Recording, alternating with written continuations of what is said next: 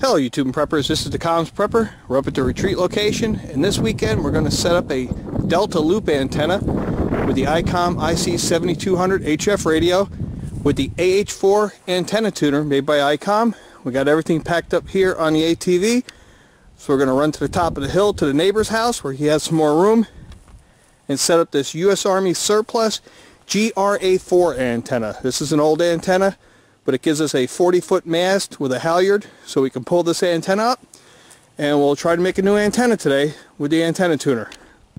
Alright guys, we're at our undisclosed location in the mountains of West Virginia, and we completed our partial installation of the GRA-4 U.S. military surplus antenna.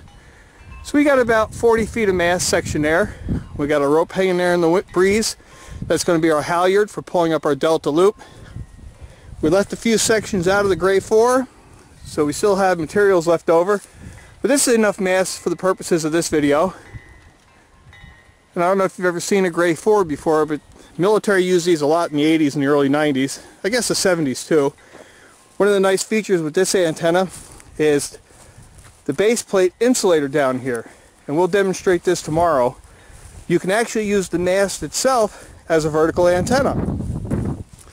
So it has a little post there to connect your wire to, and the AH-4 Icom antenna tuner will work perfectly with that. The GRA-4 uses 4 ground stakes, so we have one there, north, south, east, and west. And then you have these little clamps at the end of the rope for trimming out the antenna to get the bow out. So in a full-blown configuration, you would use 3 ropes, but for the purposes of getting the video done, we only went with 2. So we're going to pause here. I'm going to get the radio set up and set up the Delta loop antenna and show you what the Icom AH-4 antenna tuner can do. Alright guys, we got everything set up here. The Icom IC-7200 HF radio is powered up. We got 2 sealed lead acid batteries. One of them is equipped with Hardened Power Systems bat pack there, so we can monitor our voltage. And what we set up here is a Delta loop antenna. We're using the AH-4 automatic antenna tuner by Icom. It's sitting there on the ground. And what that is a multi-strand antenna wire. It's coming out horizontally about 25 feet to this ground post over here. We used a little bit of painter's tape because we couldn't find the duct tape. Improvise. The wire then runs up to the top of the mast, about 40 feet up, comes right back down the other side of the mast to the other guy's stake, a little more painter's tape, and then comes out horizontally and connects to the back side of this antenna tuner. So what we have is a single wire that comes off the antenna post, makes a perfect triangle, and comes back and connects to the ground post. Now instinctively you might say, hey, that's a short, and for DC it is a short. But the advantage of a Delta loop antenna in this configuration is if you have to operate in a high noise environment, where you have a lot of industrial sound or noise or motors, pumps, and generators, this will help mitigate that noise and allow you to operate a little more easier. So we're going to go ahead and show you how this antenna tunes up. The AH-4 automatic antenna tuner has not had any problems tuning. We've jumped around on different bands. So we'll go ahead and set up here and show you how that works. Okay, ready? Alright guys, so I'm next to the tuner. My buddy's going to hit the tune button. You should hear the relays energize in here. So if you heard those relays energize, that was the tuner finding an antenna solution for frequency 3818 lower sideband in the 80 meter band. So now I'll go over to the radio and actually show you where we're pushing the button and show you that the SWR drops to 1:1. We get a perfect match with this Delta loop antenna. Alright guys, so we're still on 3818 on the 80 meter band, so we're going to go ahead and change frequency to the 40 meter band and show you that this thing can find a tuning solution in the Delta loop configuration. So we'll do 72250, get into the 40 meter band.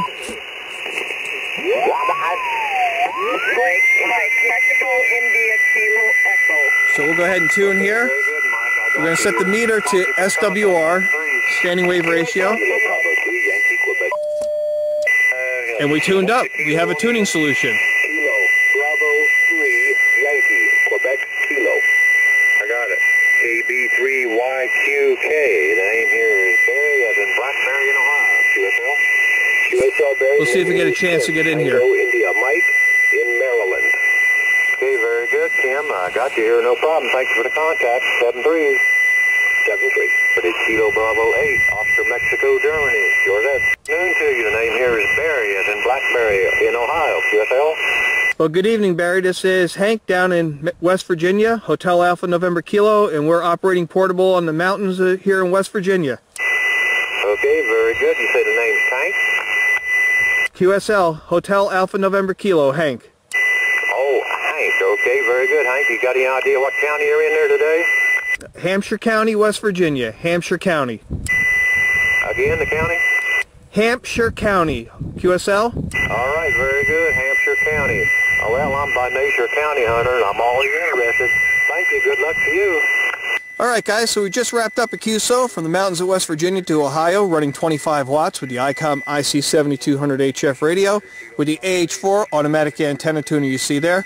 We're going to leave the mast up tonight and come back tomorrow and hook that tuner up to the mast whip adapter at the bottom there and try vertical operations with the Icom radio here using this 40-plus-year-old surplus military antenna.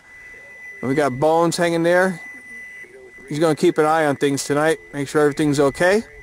And as always, thank you for watching my videos and subscribing to my channel. This has been the Comms Prepper with my neighbor at an undisclosed location in the mountains of West Virginia. You guys have a great weekend, guys. Just a little addendum video here, guys, to give you some perspective on the size of that mast that we put up. Backed off looking at it from the road.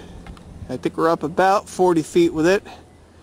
Got 2 sets of guy wires, probably should have used 4, but we'll come back and take that down tomorrow. This is just a temporary setup. And tomorrow we're going to use that as a vertical antenna with that isolator at the bottom. Have a good evening, guys.